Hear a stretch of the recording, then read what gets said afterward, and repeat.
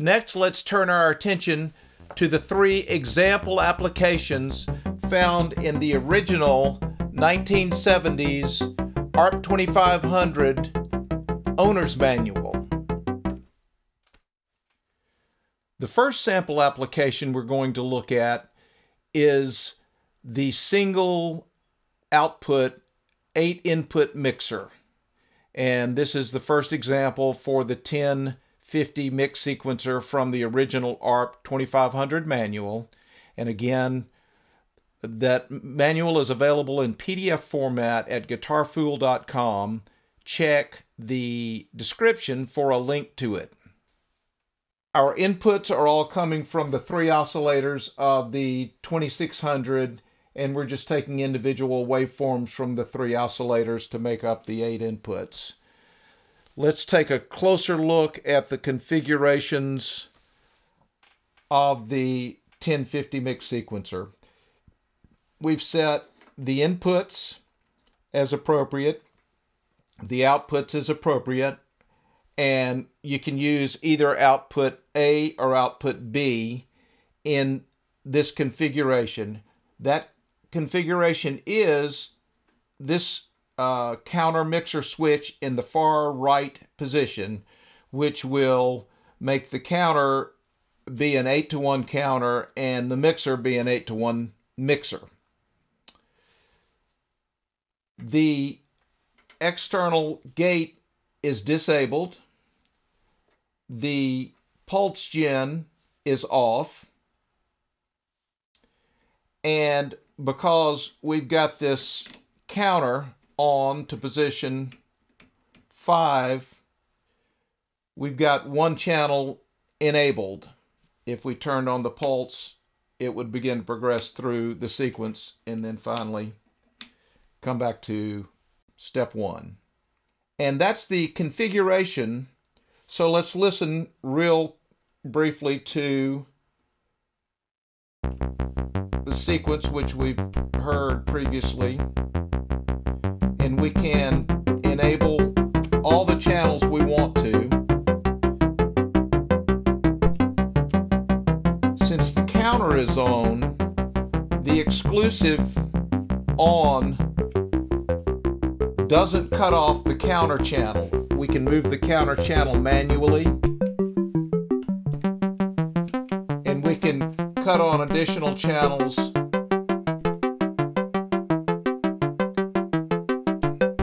Finally, we can use the 1027 gates to step through the sequence, and this is all while we have this 5-step sequence from the counter. And if we want a particular channel to be on all the time,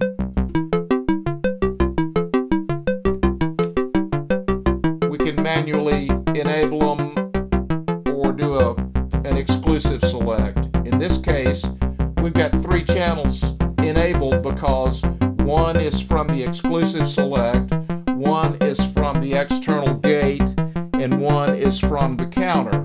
If we cut off the counter, one will go away. If we cut off the external gate, one will go away. In which case our exclusive on only enables one, and we can cut that one off at will. So that's the basic setup and the different ways we can manipulate it. That's example 1. Next we have the second example from the ARP 2500 manual. This configures the 1050 as 2 separate 4-channel mixers. And let's look at the inputs. On the gold mixer, we have several control waveforms, including LFO, another clock over here, the ADSR, and the AR envelopes. Depending on which of these 4 you select, it's going to get one of these control signals. The output A is routed into the envelope control for the VCA. So that's the gold mixer. The green mixer has 3 waveforms plus the output of the ring modulator. Now let's go over the configuration. We've set these levels as appropriate and the output levels as well. We've got the counter set to 8, but since it's configured as 2 separate mixers, it's going to go 1 through 4 and then loop back around. We've got no pulse gen. The internal clock is off. Most importantly, we have the counter mixer configuration all the way left, which means that both the counter and the mixer are set up as 4:2. So it'll count to 4 and then loop back around, and the mixers are set up as 2 separate mixers with separate outputs that are 4 input mixers. Now let's take a listen. What we're going to do is cut off the counter and cut on one of the signals, and we've got the ADSR here and one of the oscillators, so let's listen.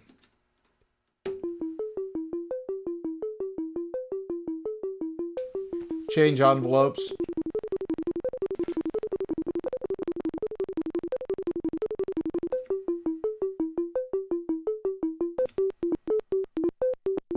That's the LFO.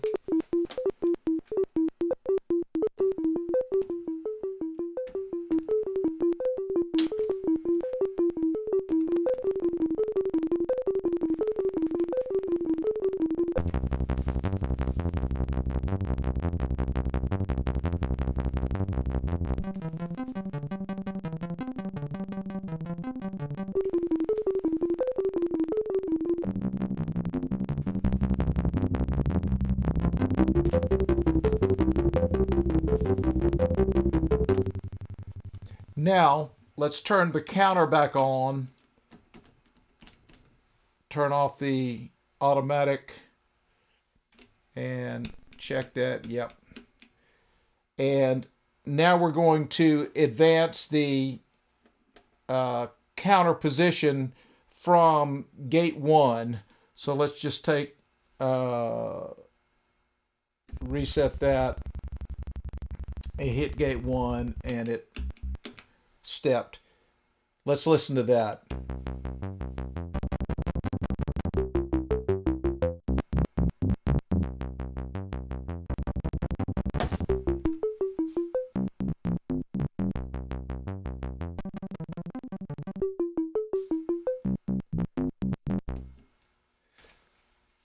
Obviously, the first thing about this example is that we've got 2 separate mixers, each with its own output.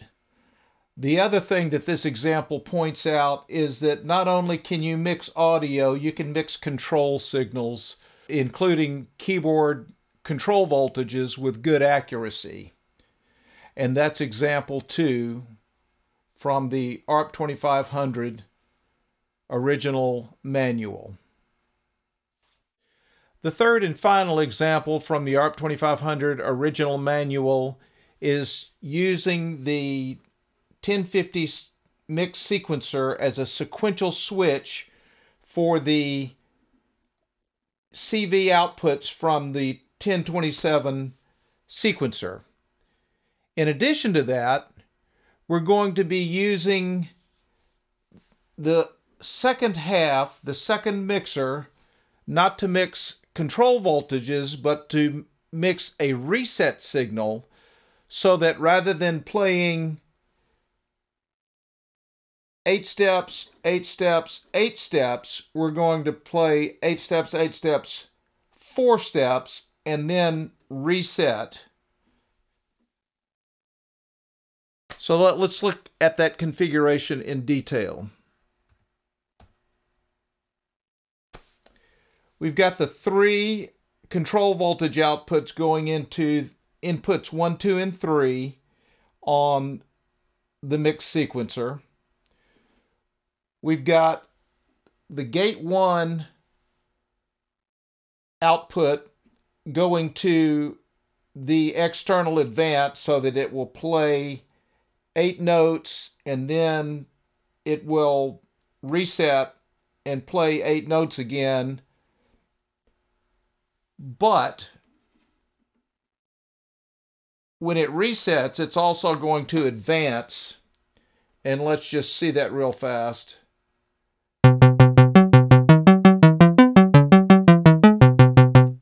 Okay, so it also, not only does it change CV columns with mixer 1, it will also advance to the next input so that we play the 3 CV outputs A, B, and C in sequence, a sequential switch.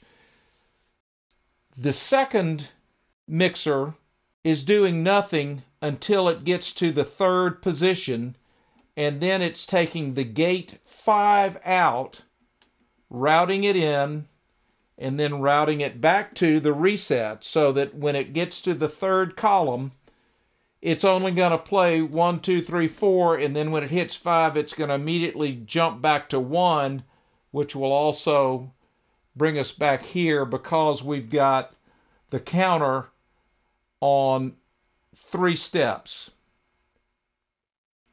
External gates are disabled. We've got no pulse gen, that's off. So let's just watch that. It's going to play 8, 8, and 4 is 20 steps. It's going to play a 20-step sequence, and all of this is coming out of the 2600 voice from a single oscillator.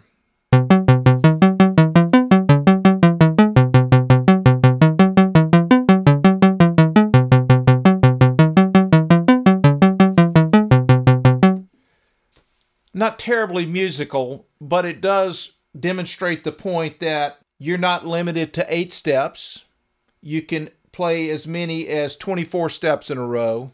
And when you do that, if you want to play less than the full 24, you can use these gate outs in combination with a sequentially switched mixer to reset early. That's example number 3.